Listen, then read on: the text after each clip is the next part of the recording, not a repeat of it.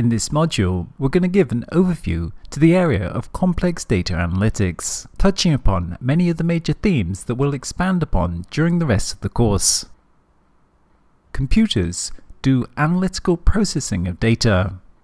In the past, this was largely about individual machines acting on individual, well-defined data structures. We called this data analytics, which is the use of computers to analyze data and find meaningful patterns within it that can be used by organizations to make decisions. Today, computing is evolving to cloud platforms, advanced algorithms, and big data, and we can call this advanced analytics or complex analytics. Complex data analytics is the use of advanced algorithms to process big data structures. With the convergence of cloud computing platforms, advances in algorithms, the growth of unlabeled big data sources, and now the Internet of Things, the ongoing revolution in information is entering a new stage, with the capacities of information technology being greatly expanded. The creation of personal computing, the Internet, and mobile devices has created a flood of new data sources. In response, computing is moving up from individual machines with well-defined instructions acting on well-defined individual datasets to now running on clusters of machines, on massive amounts of unstructured data, and using qualitatively different algorithms in the form of machine learning. In this process, we're collecting ever more data about ever more aspects of our worlds. We're bringing that into data centers and applying ever more sophisticated mathematical models and computer science methods to building algorithms that allow us to look into this big data to see what we've never seen before. A world that was previously only accessible through our imagination is being presented to us as real data and visualizations. Our data production is currently on an exponential growth curve with no end in sight. The global information network is now growing at some 205,000 new gigabytes per second. A constant barrage of web searches, email, e-commerce transactions, chats, blog posts, social media feeds, data streams from production lines, cars, closed-circuit TV, from financial markets, transport systems, mining equipment and buildings, all creating a continuous stream of structured and unstructured data. More information crosses the internet every second now than was in the entire internet just 15 years ago. As we begin to instrument our worlds with sensors and mobile computing, our every action becomes data. It's sent to the cloud, where huge modular algorithmic frameworks process and cross-correlate it with the data from everyone else.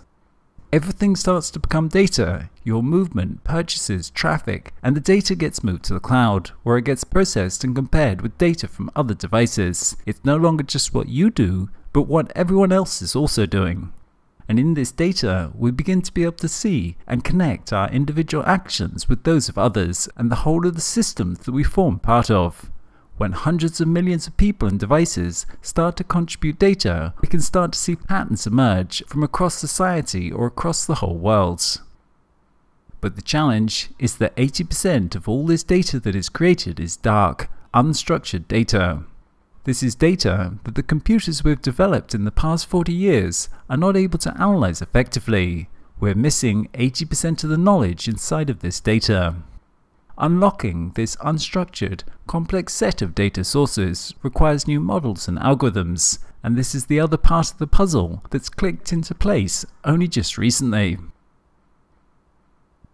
Not only do we have a new computing infrastructure available to organizations on demand, and a wealth of new data sources, but now we have a new paradigm to algorithms in the form of machine learning systems.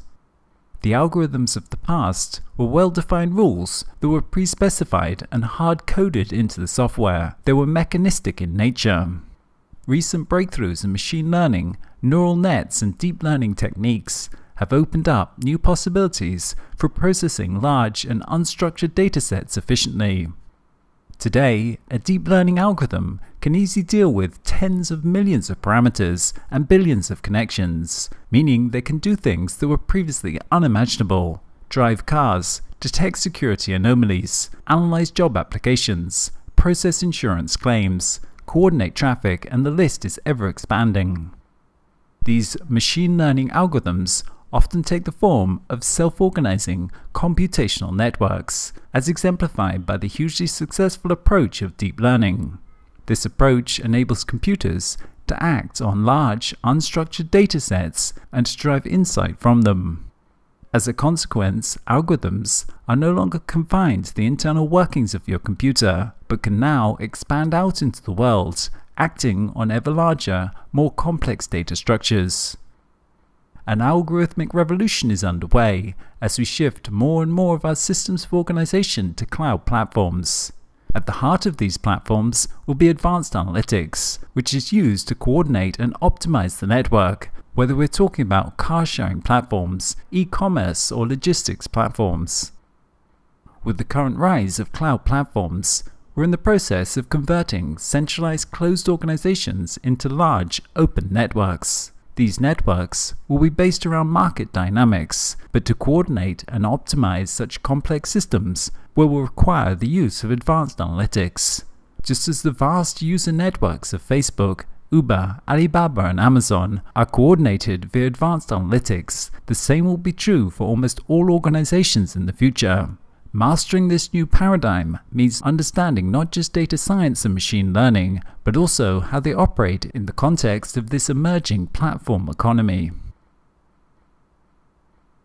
The last major component is the integration of complex analytics with the emerging Internet of Things. Machine learning will be delivered as a service over the internet, and the smartness that it delivers will flow to all kinds of things, as physical systems of all kinds start to exhibit new forms of adaptive, responsive, autonomous, and smart behavior. The internet is starting to come offline into the physical world, and machine learning is a central element to this, as it enables the ingestion of large amounts of unstructured data. It enables machines to interpret and understand the physical environment, human behavior, and likewise interact with people in a fluid fashion. Not only do these advances in algorithms enable mass automation and the proliferation of autonomous robots into the everyday world, but more significantly, advanced analytics is increasingly being connected into whole physical infrastructure systems.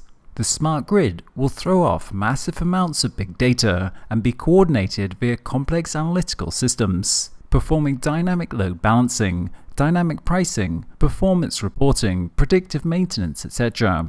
The same will be true for transport systems. Whole metro systems like that of Dubai are now automated.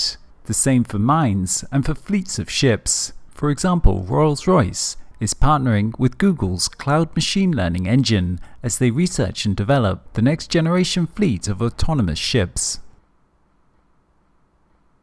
The rise of big data and advanced analytics represents a profound change in both how we understand the world, make decisions, and act on those decisions, the depth, scope, and significance of which is difficult to overstate. In a recent paper by Ericsson, the authors capture some of the significance of the process that's underway when they note, in contrast to digitalization, which enabled productivity improvements and efficiency gains on already existing processes, datafication promises to completely redefine nearly every aspect of our existence as humans on this planet. Significantly beyond digitalization, this trend challenges the very foundations of our established methods of measurement and provides the opportunity to recreate societal frameworks, many of which have dictated human existence for over 250 years. Advanced data analytics can be interpreted as simply how we manage our world in an age of complex systems. The technology holds out the possibility of actually seeing and understanding the complex systems that now run our worlds, from transport networks to social networks to cities and global supply chains. We actually have the possibility to manage these systems in a new way. Shane Gawley, founder of Quid, states it clearly when he says, "We live in a very complex world. There are 7 billion minds now, and these 7 billion minds have created a world that no one of them can understand. And yet we still have to make decisions. We have to decide whether or not to send troops to Iraq, and we have to decide what to do about climate change, and we have to decide how to deal with the global financial market that doesn't want to stay still. Complex analytics enables a new form of data-driven understanding to our worlds, in that it enables us to visualize and in some ways see these systems that have become so complex that no one person can comprehend them. Big data and new visualization methods can abstract away from the underlying complexity to present a quick, high-level overview to an otherwise impenetrably complicated dataset. Financial markets that today are hidden behind layers of opaque, complicated obscurity could be seen and grasped by every trader in the market. Billions of data points from around the planet could be ingested, cross-correlated and visualized to deliver a real-time vision of global security threats to everyone on the planet via their smartphone in a way that any one of them could understand in a few seconds. The threats of climate change, the risks of cybersecurity, the real social and environmental impacts of your current purchase, all could be made transparent to any one of us, enabling us to take responsibility for our actions and incentivizing us to make the right decisions. As MIT professor Alex Pentland puts it, this is the first time in human history that we have the ability to see enough about ourselves that we can hope to actually build social systems that work qualitatively better than the systems we've always had. This is not just true for societies, it's also true for all of the complex systems that now make up our engineered environments. Likewise, datafication changes the actual nature of how decisions are made within society. Organizational decision-making processes have undergone a tremendous shift in the past 20 years. Enterprises are changing the center of gravity in their decision-making units from human expertise to big data-driven systems. This shift can be attributed to people's limited information processing capabilities in relation to the explosion of data. Take, for example, the shipping company Maersk Lines, which operates a global network with a total seaborne freight of over 2 million containers that travel to 350 different ports as they work to move about 15% of the world's sea freight. The company estimates that they're spending more than $1 billion a year moving empty containers back and forth. No human could begin to reason about how to effectively coordinate such a system, but Maersk is using data and analytics to automate and optimize where every container goes next, and thus strip out the wasted resources in the network. This is, though, a relatively simple example compared to the data challenges that our organizations and societies face going forward. As the sea of data gets larger, the haystack gets larger, and it becomes more difficult to find the needle, while those who fail to evolve get lost in the noise and paralyzed by the complexity. The winners of this game are those who can use this technology to see through the complexity, to find the signal in the noise with which to move fast and strategically, in so doing radically outperforming their peers. In an information economy, it's not the big fish that eat the small fish, but the smart fish that are able to see what's coming and adapt the fastest that survive. For large organizations to be those smart adaptive fish is a huge challenge, but mastering complex analytics is at the heart of that. The key feature of successful organizations in the age of datafication is their ability to capture and effectively analyze the wealth of data available to them and quickly convert it into actionable insights so that they can effectively adapt and respond.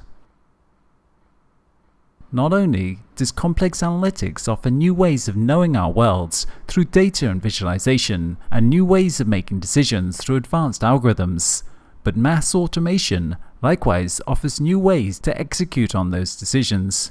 For better or for worse, mass automation of physical systems and basic services is now here. Around the planet, from Germany to Japan, physical systems are being automated and connected up to cloud platforms. With the rise of cyber-physical technologies and automated systems, the nature of how we manage and control our environment is also changing.